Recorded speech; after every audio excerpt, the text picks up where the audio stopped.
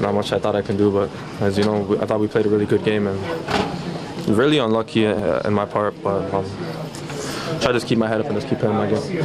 On the first one, was it a matter of just you thought it was offside, or what's, because you and Steven seemed to stop?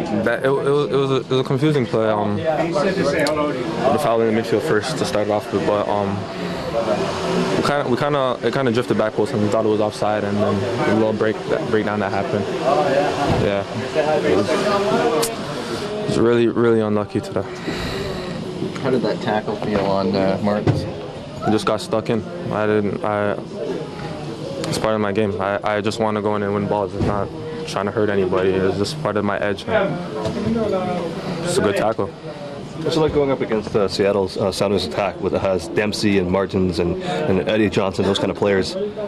Thought we did well. I just thought they caught us a few times, but otherwise I thought we outplayed them today, and we had a lot of chances to really put this game away. And like I said, the ball bounces our day on another day, and we can take this game 100%. How far away are you from reaching, your potential? My potential.